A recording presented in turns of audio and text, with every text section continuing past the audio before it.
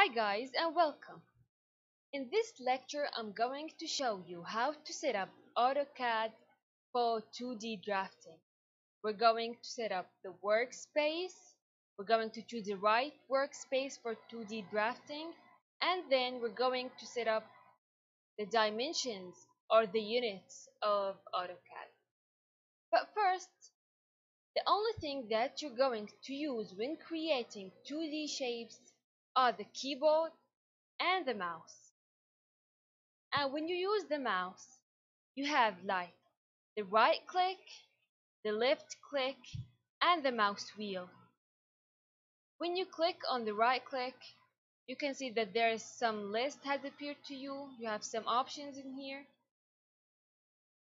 And when you click on the left click, you can see that there is some selection box has been activated. You can see that there's some selection box has been activated. And then you can use the mouse wheel for zooming in and zooming out. So when you scroll up with the mouse wheel, you can see that you are zooming in. When you scroll down with the mouse wheel, you can see that you are zooming out. And this is very helpful. And now, going back to setting up the AutoCAD. First of all, you have to go to this button down here, which is called the workspace switching. And we're going to choose the drafting and annotation. If you are creating 3D models, you're going to choose 3D basics or modeling. But since we're creating just 2D shapes, we're going to choose the drafting and annotation. Now the workspace is set up, but we have to set up the dimensions and units as well. You have to type anywhere. Just type units.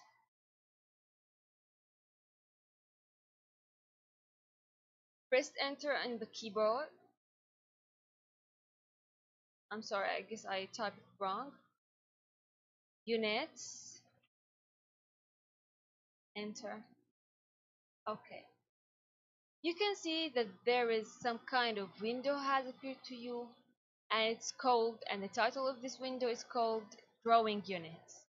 You can see that the length type are all in the decimal, and the angle type are also in the decimal degrees as well.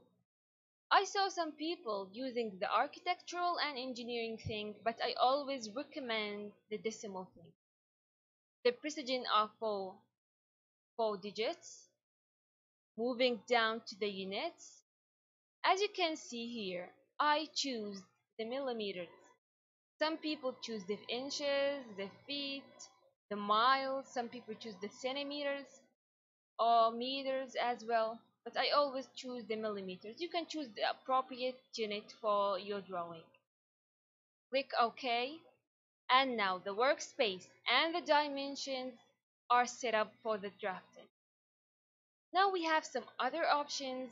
I always recommend you to activate them when you are drafting or doing some 2D drafting. You can go to something that is called the objects now.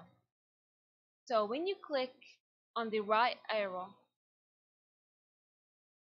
you can see some options from this list. But what do we mean by endpoint, midpoint, center, geometric center? Okay, let's start from the endpoint. For example, let's assume that you want to create a line starting from the endpoint of this thing.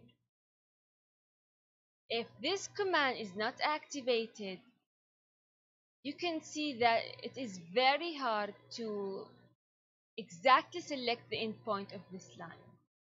Just let's try. For example, I did this, and the line has been created. But when you zoom in for this angle in here, you can see that I did not choose the exactly endpoint. How can we solve this problem? We can solve this problem by activating the object snap and clicking on the endpoint option. Now, if you want to create a line from exactly the endpoint, let me show you. First of all, let me delete this line.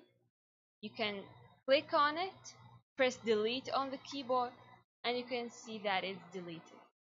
Now, click the line option or command, go to here. You can see there's some kind of green box has been highlighted around the endpoint. When you click on it and create the line, you can see, just zoom in here, you can see that you chose the exactly endpoint of this line. This is very helpful. Now let's go to the other option. Let's go to this arrow. We have the midpoint. If you want to create a line or anything starting from the midpoint, you can see that there is some green triangle has been highlighted from the midpoint. When you click on it or anywhere near this point, but the angle had, or I mean the triangle had to be highlighted. Click here, click here. You can see that it has been created from the midpoint. Okay, some other options. We have the center. Okay, if you want to create, for example, a circle or if you want to draw any line starting from the center of this circle, for example, like this, you can see that the center has been highlighted with a green circle. Click on it, draw a line, very easy. And if you want to draw a circle from the exact point, you can also choose it. See? Very helpful. Some other options, the geometric center. And by this one, I mean the center of any shape beside the circle. So if you want to create a line from this center, very easy. Draw a circle also very easy. Now, let's see some other options. We have the node one, we have the quadrant. Activate the quadrant, see what do you mean by this. If you want to draw a line from the quadrants of the circle, you can choose this option. The line again, you can see from this quadrant, from this, all the 4 quadrants of the circle, you can choose this feature. Now we have some other options also. We have the intersection. The intersection, we mean the intersection of these points, or the intersection of a circle with a line. See, now the intersection has appeared for you. Click on it. Very easy. Some other options, let's see. Extension. If you want to draw a line that extends as the same angle of any line, you can choose this command, for example, like this.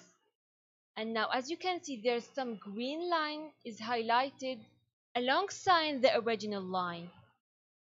Can you see this line? And that means that you are creating this line in the same angle as the original line. See? This is the new one and this is the original one. But they all look the same, in the same angle. We have some other options as well. We have intersection, perpendicular, tangent, nearest.